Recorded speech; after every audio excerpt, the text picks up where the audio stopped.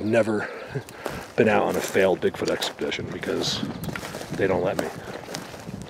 It's failed as far as getting one on, I see, actually it's not failed because every single video I take has timestamps. Just about.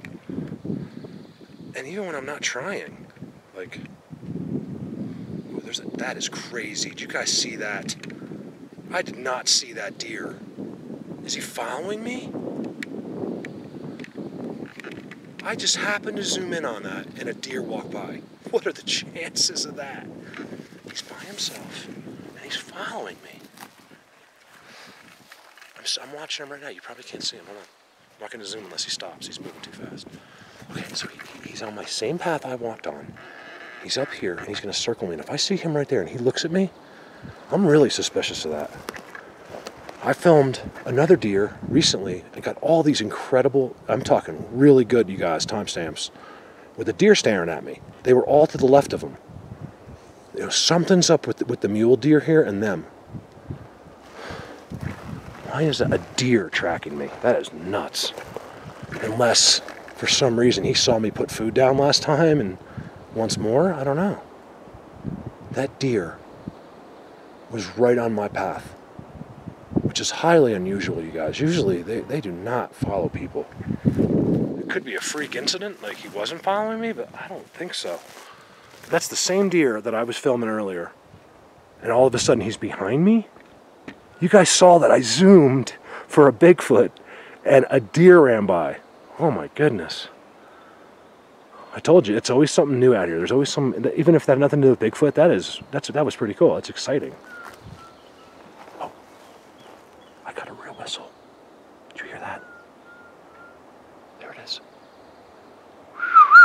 It's like that. Oh my God, it's right next to me. I'm freaking out. It's doing that.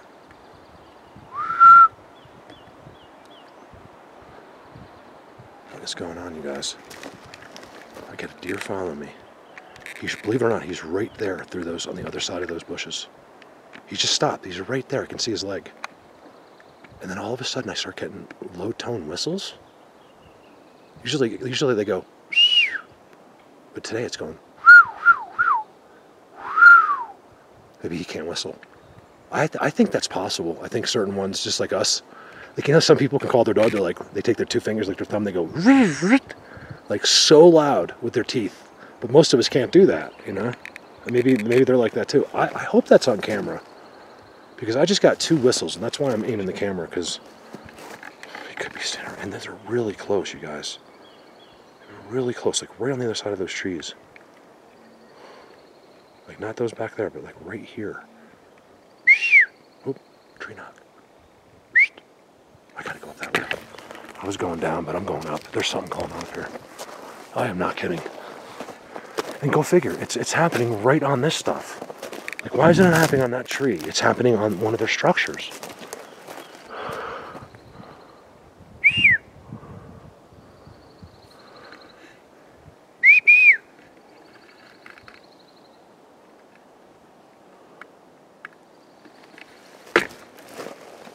Footprint. So blatant right there. Right there. I could feel, you guys, through your boot, you can feel the contour of his feet. Like, you can feel the arch, you can feel everything. Because it's been pressed down so hard. Just now, something's whistling at me from right here with a deer that's shadowing me. There's no way that deer went up here. Okay, because right here, you can see it starts going up right hill, uphill right there. And right up there, it becomes a rock face. Even a deer can't climb up. So why would he be following me?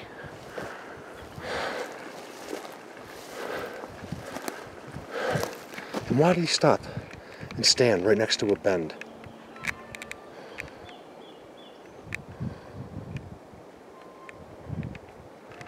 Why?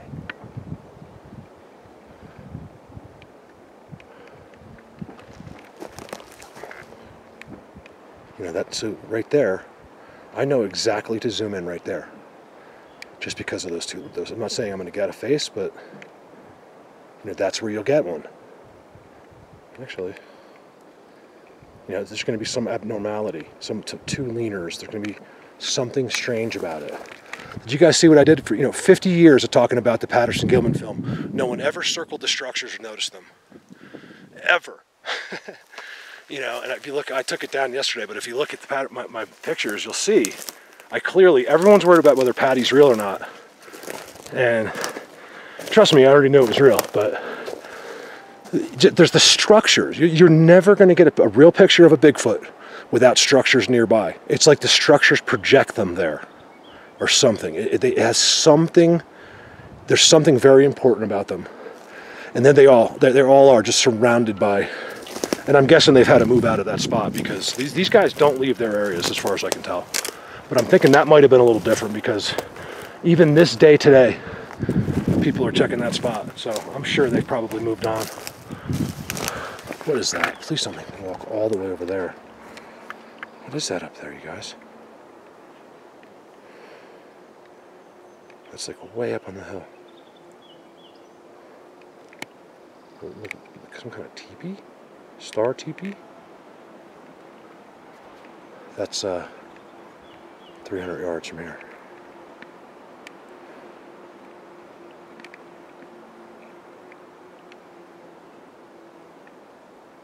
Bizarre. Looks like it's all aspen made too.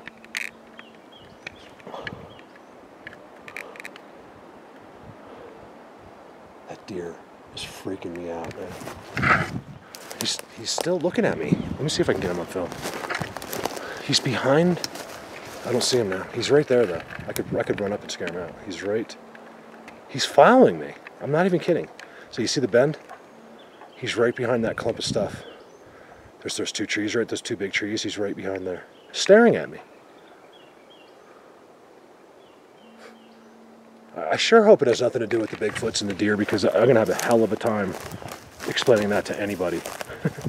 You got to be in here and experience that to like... I'm not even saying there is. Look at this in here. Whistles from right here. I hope it's on camera. It's going... Even with some air like that. Right here. I'm telling you, it was like right here. Like right here.